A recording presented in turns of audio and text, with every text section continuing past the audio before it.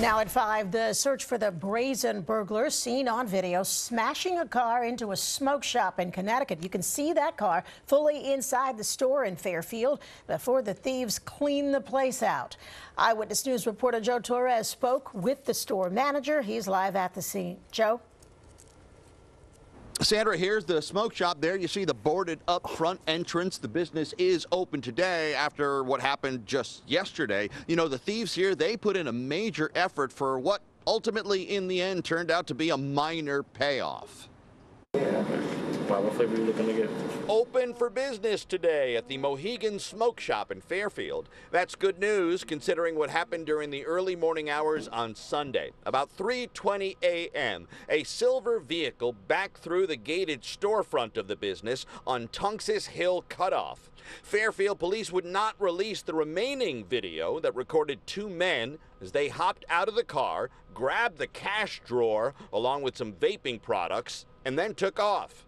And how much money did they steal? They didn't get much cash, you know. They didn't take anything. Like any business does, there was the money drop at the end of the night, and they took off with probably around $30 in coins.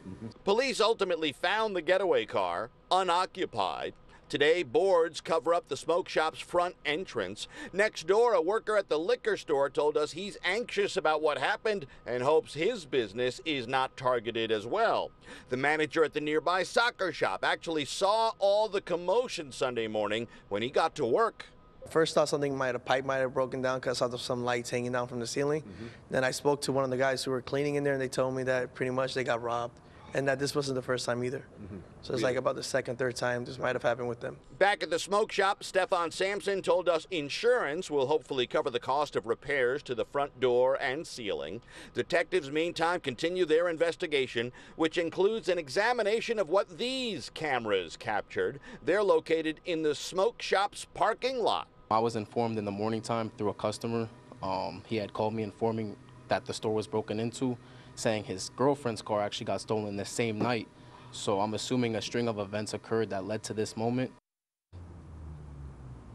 Now, here are those parking lot cameras we mentioned and talked about just moments ago. We just got off the phone a few minutes ago with the Fairfield Police Department. They would not specify for us exactly what, if anything, those cameras captured. The store is right over there. But at the same time, they assured us, Joe, we're looking at all the video, don't worry, in an effort to track down these two suspects.